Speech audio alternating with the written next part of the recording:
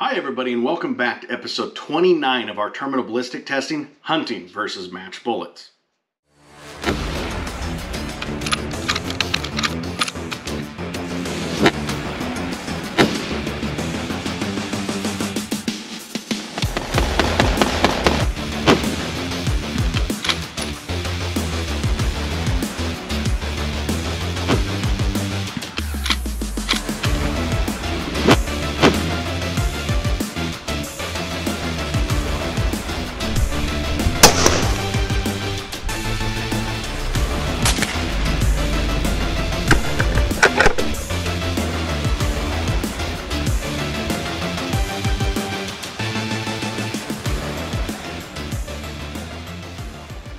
Welcome back everybody. Can't believe we're at episode 29 already. So this is pretty crazy. We're revisiting the Core Lokts. Now there's been a lot of changes to the channel. I got new editing software, got a couple new cameras, lighting, etc., microphones. So we're getting even better quality for the gel test, the new GoPro 10. Instead of running, 1080p high definition for slow motion, these new 10s are running 2.7K ultra high definition. So we're getting better quality videos. And I'm just excited to keep moving forward. I can't believe we're already at 29 episodes of this. Now this introduction is going to be a little bit different than normal because normally I dive through and have kind of a certain format, but this is very critical. So I want to talk about terminal ballistics real quick. So going forward, everybody can really understand what's going on. Now, we have two types of cavities. You have your permanent wound cavity and your temporary wound cavity. Now I'm going to cover the temporary wound cavity first, your hydraulic shock and hydrostatic shock, and then we'll go to the permanent wound cavity.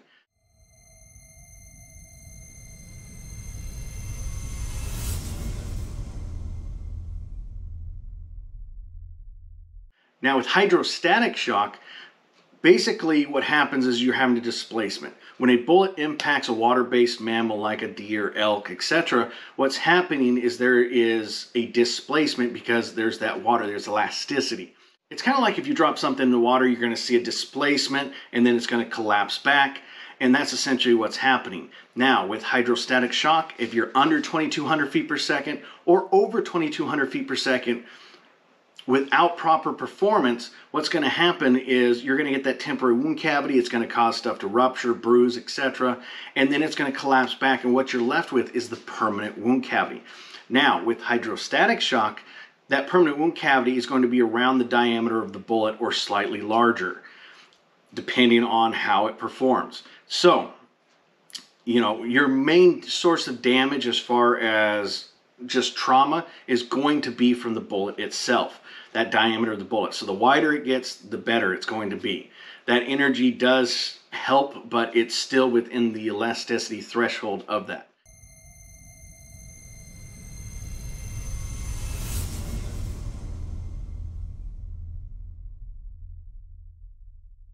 Now with hydraulic shock, it's the same temporary wound cavity, it's that same displacement. However, because of the velocity and with performance, what's going to happen is it's stretching beyond the elasticity point of that media. So what's happening is if you take a rubber band and you stretch it in all directions until it explodes, that's effectively what's happening.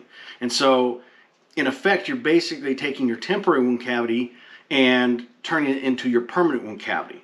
This is where you're going to see wounding that's going to be significantly larger than the bullet itself. Here's a perfect example right here. You can see that the wounding is significantly larger than the bullet's diameter or its expanded diameter. So you can see there's a big difference, and that trauma is going to translate into that animal dying very, very quickly. Now the permanent wound cavity we've basically already explained. It's the permanent wound cavity that's left afterwards. What shock you get is going to dictate that in the bullet's performance. Woo! The hell was that? That was at 50. Now let's dive into the construction and design of this. Now this is a bullet that's been around a long time. Core Lokts were first released in 1939, and they have actually a pretty good following. Unfortunately, a lot of people don't understand this. Just because there's a lot of people that use something doesn't mean that it's good or that it's superior or the best just because of the volume of it. That's like saying that a Geo Metro is better than a Ferrari because more people drive Geo Metros. Well, just like the Core Lokts, it's not the same thing. More people can afford the Geo Metro than the Ferrari. A Ferrari will spank it all day long. But that's the reason it's used. And that's the same thing. I used to hunt with Core Lokts. I used them in my 30-30 and I used them in a 308. Now, in both those cases, my boxes of ammo were $12 to $13, and that was for loaded ammunition. Just think about that. That's one of the cheapest loaded ammunitions that you can buy. And when you get something that cheap, you're not getting the same amount of quality, especially when it comes to jacket thickness and construction. Now, these Core Lokts are two different designs. I'm not going to cover the tipped ones because that's a new one completely designed differently. But what we have is a flat base on the bottom, and it's a jacketed lead core bullet, and it's chemically bonded. So you have a bonded jacket that's bonded to that core. Now you have the round nose and you have the pointed soft tip. This is a pointed soft tip that we're doing in this test, but essentially they're very, very similar. Now, this is a tapered jacket. It's thicker at the base, and as it goes forward, it gets thinner. And the core itself is actually, it's lead, but it's a very dense lead. And the reason they went really dense with it is to increase penetration and limit expansion. Now, that's not necessarily a good thing because, again, it can just blow right through if you don't have the necessary impact resistance. And so just the design of it, period, being a flat base. Now, they do well at short distances, but long distance, not even a chance. And so not only do you have accuracy issues, but you also have low BC, that ballistic coefficient. It's not going to buck the wind and environmental conditions as well, and it's going to bleed energy very, very quickly, and velocity. So you're not getting a whole lot of distance.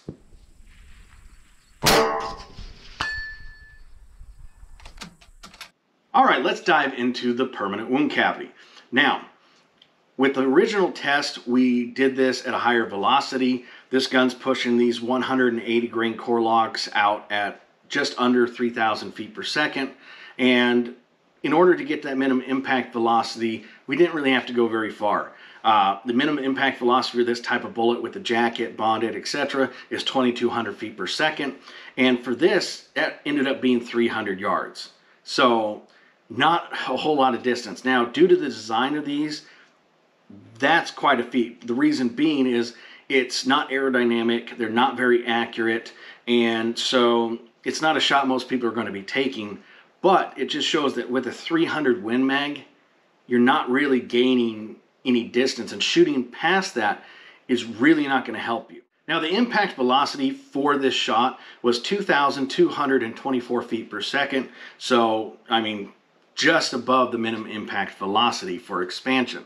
Now, originally I wasn't going to use shoulders on this. I was just going to use the normal setup of hide, meat, and gel set to that correct depth of penetration. However, I ended up changing my mind last second. The reason being, I wanted to add as much impact resistance as possible to show the lack of performance when you're getting down to those velocities with this type of bullet. So I added the shoulder bone and additional meat in order to get that correct setup. Now, it went through all of that, and this is the permanent wound cavity. Now, the max width, not the whole thing, the max width possible that I could find was only 1 inch. Now, that's not very impressive. I mean, that's plugging through shoulder bone, that's going through inches of meat, and that's going through ballistic gelatin, and that's all we got. Now let's do a quick comparison here. The reason why I talked earlier about hydraulic shock and hydrostatic shock. Now, this is an ELD match. It was at 1,370 feet per second, which the ELD match has between 1,400 and 1,300 feet per second minimum impact velocity, depending on the impact resistance and depth of penetration required. So on impact resistant animals that are higher, you're going to be able to get that 1,300. Lower, you're going to have to go up to 1,400. But the important part of this is that permanent wound cavity had a max width of 1 1/8 inch. So it was 1/8 of an inch larger than what we got with the Core Lokts at over 2,200 feet per second. Now, why this is so interesting and important to show differences in performance, we have one that's just under 1,400 feet per second, one that's just over 2,200 feet per second, But the core locks are still within the threshold for hydraulic shock to where it's stretching beyond the elasticity, and you can get a permanent wound cavity that is larger than the bullet's diameter expanded. Whereas with hydrostatic shock, you don't have that. Your permanent wound cavity is going to be around the size of that bullet max expansion. It can sometimes be a little bit larger and micro, but the reason this is so important is with bones and everything, and the ELD match didn't have that. It only had hide, meat, and ballistic gelatin. It was able to, let's just forget the 1/8 of an inch and call it equal. It was able to achieve the same width of permanent wound cavity, and that means that bullet was actually expanding more.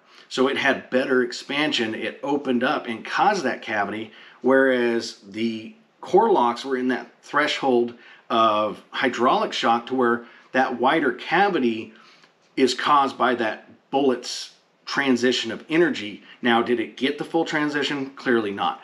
But one is causing by the bullet, that bullet expanding at that lower velocity and causing that massive trauma, even though it's not in hydraulic shock. And the other one's within the hydraulic shock limitations and is getting an 1/8 of an inch smaller cavity. So that's really not good performance, especially, again, we're going through bones here. Another good example is here is A-tips at 1800 feet per second.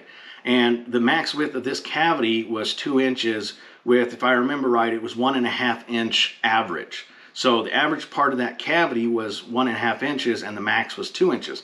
And that was at 1800 feet per second. So two different projectiles, both under that threshold of the 2200 feet per second, that are getting better terminal performance than the core lock in that over 2200 feet per second threshold as far as that permanent wound cavity. Now, if we had done this without the extra meat and bones, you're going to get a smaller permanent wound cavity and less transition of energy. And so that bullet is going to barely deform, and you're probably going to cut that temporary wound cavity in half.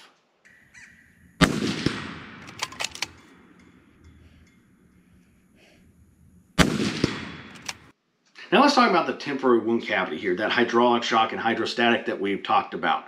Now, we've already looked at the permanent wound cavity. Not really what I would call ideal results or even good performance, but again, we're getting down towards that minimum impact velocity.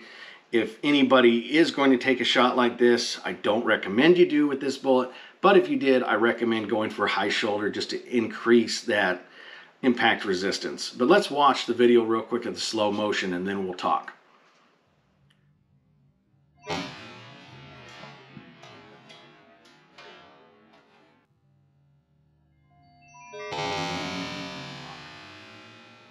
Now you can see there's, the bone that's going up. Now, it looks like I hit it a little high. That's just simply because the bone, I had to raise my point of aim in order to hit the correct part of the bone in order to replicate this shot. So it's really not that high, and it's going to show exactly what it does either way, whether it's 1/2 inch lower or not. So nothing crazy there. It's an okay cavity. What's left after that is nothing that I would call desirable after it's done expanding and dropping down. This was the best chance it had to replicate going through a shoulder. And again, you're going to get significantly less if you're not going through a shoulder or hitting bones. The potential energy dump was 1,978 foot-pounds of energy, which it clearly did not achieve. That's something a lot of people don't understand.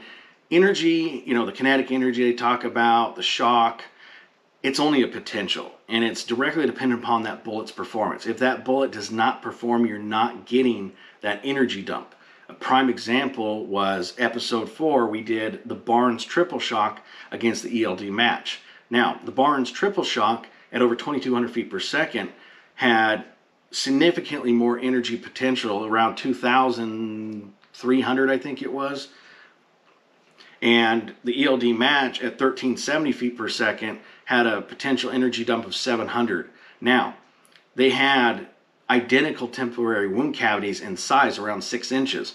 So, is that one actually transferring all that, over 2,000 foot-pounds of energy? No. In fact, based off that and the smaller wound cavity, it was achieving somewhere between 600 and 700 foot-pounds of energy. So just because you have that in your ballistic calculator doesn't mean you're going to have that amount of energy. It's all dependent on that bullet and how it performs. The more it expands, the more surface contact, the more trauma and transition of energy that you're going to get. And once you start getting down towards minimum impact velocities, you're going to see minimal expansion, so there's going to be more penetration and less trauma. It's not going to open up as much and really dump that energy.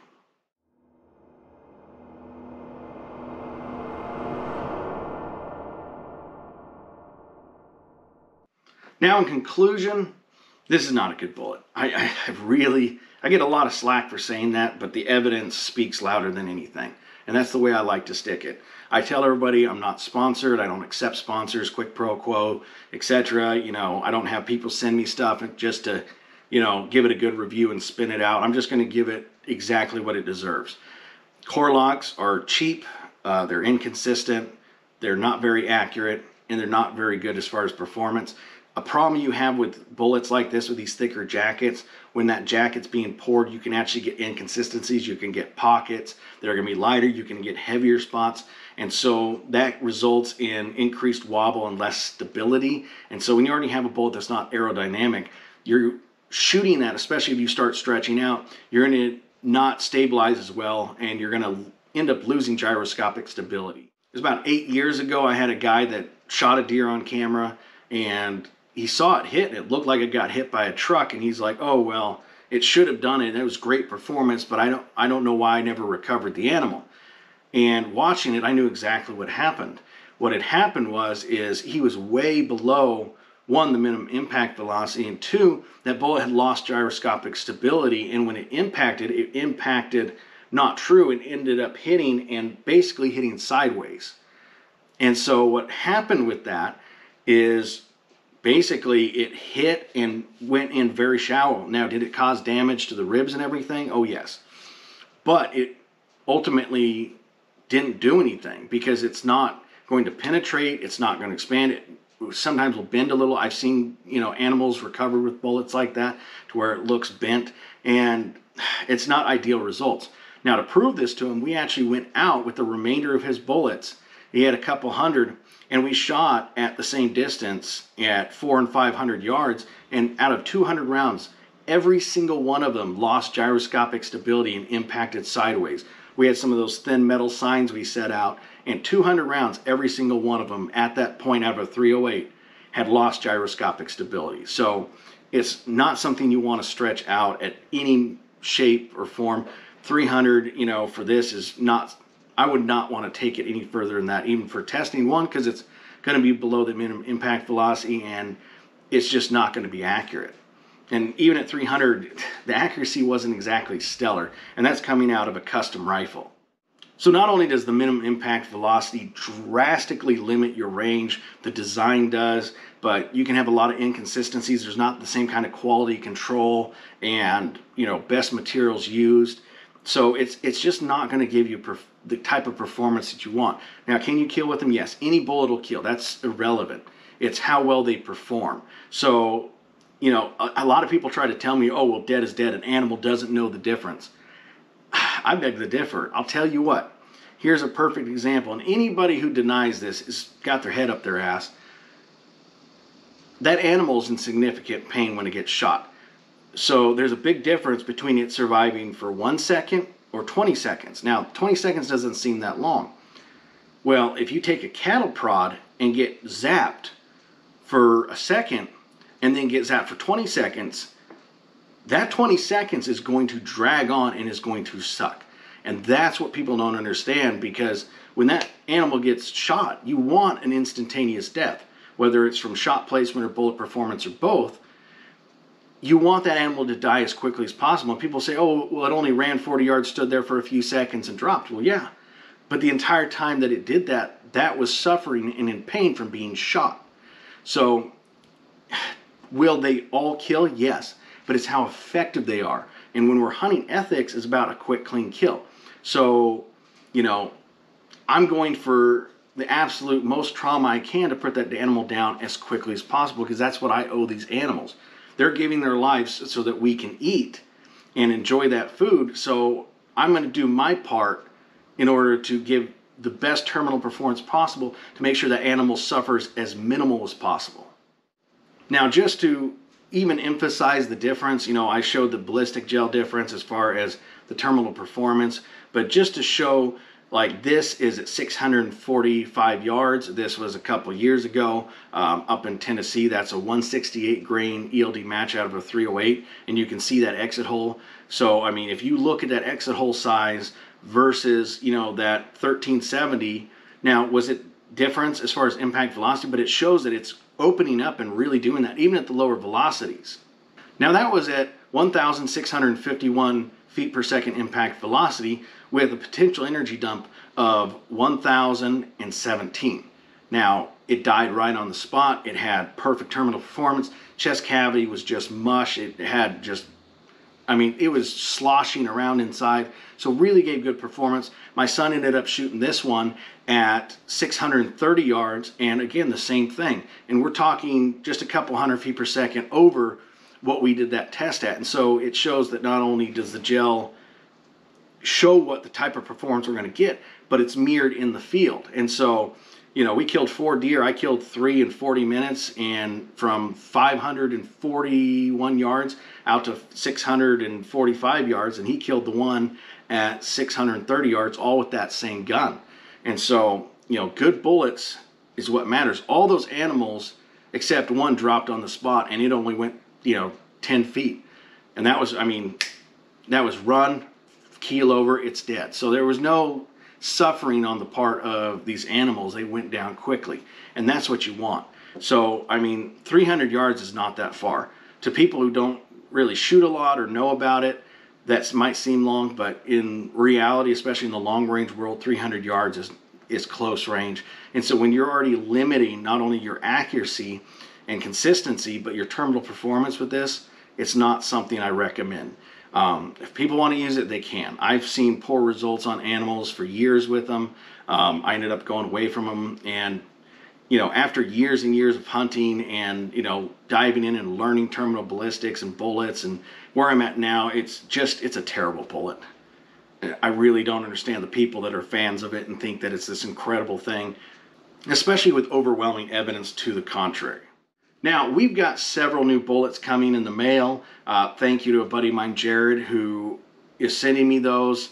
I really appreciate it. Now, I've talked about it a lot. I'm not sponsored. I don't do any of that. Occasionally, I'll have buddies send me stuff to test, and, you know, I'll do that, but I'm not associated with anybody. It's not coming from a company. It's all just fair, honest reviews with no bias. I don't, you know, I'm not doing it to get people to send me stuff or anything like that. These are just buddies helping out. So Jared, I appreciate it. Also got to give a shout out to my buddy Paul, you know, sending me some shoulders and stuff that they found while out there, you know, hunting and doing their filming.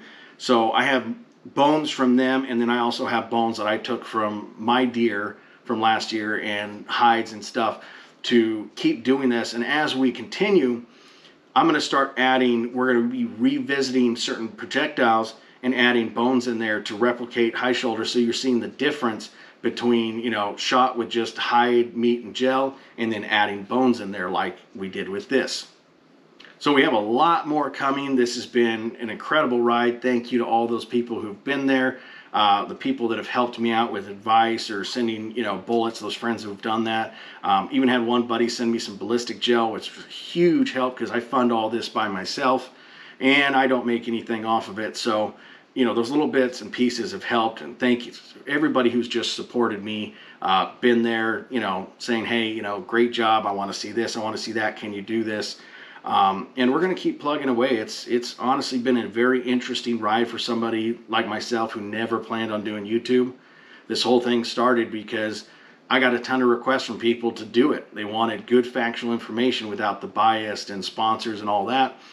And so here we are. Never thought I would enjoy it, but it's actually a lot of fun, and I enjoy helping people. So we're going to continue diving in. We got a lot of, you know, coming up, a lot of good videos. I'm even revisiting some of the old videos now that I have better software and cameras and everything, and, you know, more documentation of animals, etc. And I'm going to start redoing those videos so it's better quality for everybody, and revisiting especially those common topics that get the most views, and I really want to increase the quality of that to match the content. So everybody, I really appreciate you tuning into this episode. Everybody be safe out there. Happy hunting.